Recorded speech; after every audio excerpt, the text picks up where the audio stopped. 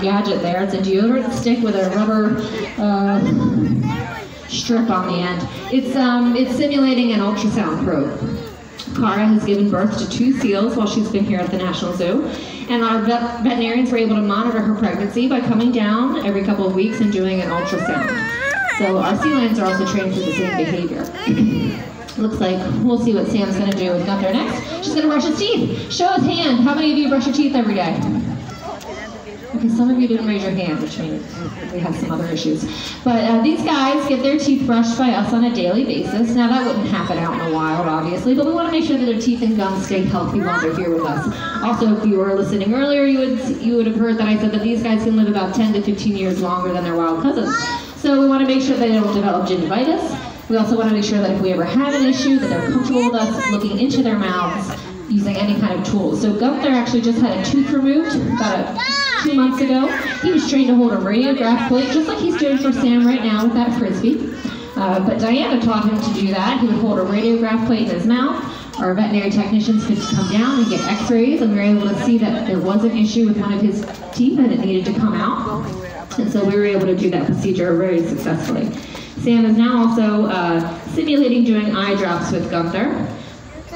Seals and sea lions can develop eye issues the same way that we do. They can have cataracts, they can develop glaucoma. So while they're here, we want to make sure that if we ever need to treat their eyes, that they're going to be comfortable getting eye drops and also compliant. You might have just seen Diana using a stethoscope on Cara. We bring out any kind of tool that we can that we think our veterinarians might use so that the animal will get used to it, so that when it is necessary, it's not a scary thing for them.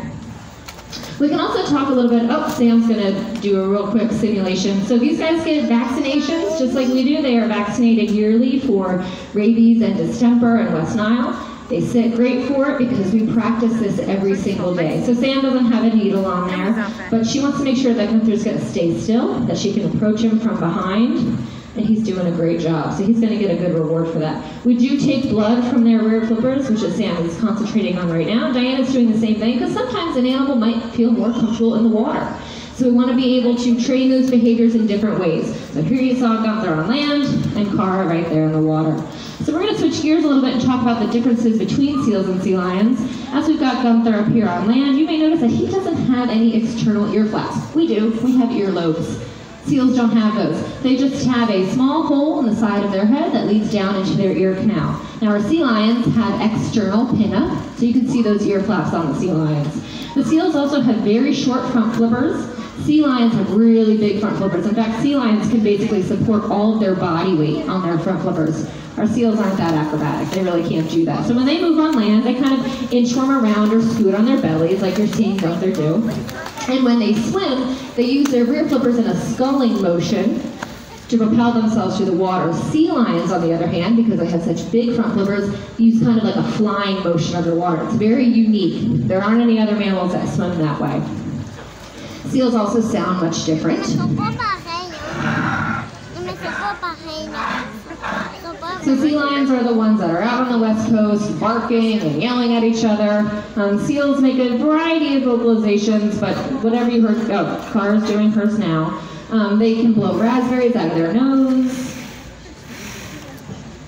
They can kind of do a whistling or a singing call. So if you come to this pool and you start barking, you're at the wrong pool. That's sea lions down there. Seals also, the way they swim is a little bit different, and I said they use their rear flippers in a sculling motion, but they also will swim on their backs on the surface of the water, and that's because of the placement of their eyes on top of their heads. So these guys have huge eyes that help them see in really dark water, and they have these very sensitive vibrissae, whiskers, on the side of their face. You can see Gunther now kind of going upside down and giving a little bit of a wave. That vibrissae is very, very sensitive, about 10 times more sensitive than a cat or a dog, and they can actually feel the current of the water around them when fish are swimming by. Cara is she is completely blind, and when she was first introduced to this pool, she navigated it just fine because as she would start to approach a wall, she would feel the water come back at her and she knew to turn so that she wouldn't bump into the wall. So they have many great adaptations for living, and it looks like we have another seal who might be coming out, but she just decided not to. Kia stuck her head out. So we feed a variety of fish here. Gunther gets about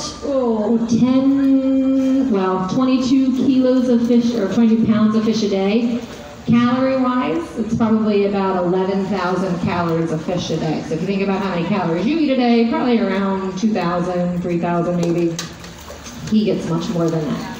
At his biggest, he will weigh about 700 pounds. Right now, he's about 525, 550. You can make choices in your daily lives to help animals here at the zoo and out in the wild by making sustainable food choices. So if you are going to the grocery store and you want to buy some fish, it's very highly recommend that you look at the Seafood Watch app. You can download it on your phone, or you can go to the website, seafoodwatch.org. They update that every so often. We'll give you sustainable seafood choices. So that's a really great way that you can help protect these animals in the wild. And as Gunther brings back this Frisbee, I will say that we've also trained these animals to retrieve objects in the pool. But we also encourage you to please use all the trash cans and recycling bins that you see around the zoo. If you see a piece of trash as you're walking, pick it up, because a gust of wind could blow it into an animal exhibit. It can be very dangerous for these animals. And also, in your daily lives, recycle as much as you can, because the more that we can reuse these items, the less we have to take from nature. Sam's going to finish up Gunther and probably bring him into the back. We have 2 pools in the back, so these animals have a choice of where they want to be. So we're going to see if he wants to come on back. And that's going to conclude our demonstration for the day. If anybody has any questions, I'm going to stand right here. I'll be happy to answer them for you. But I appreciate you coming and listening. It's a beautiful day outside, so please enjoy the rest of your day at the National Zoo. Thanks, everyone.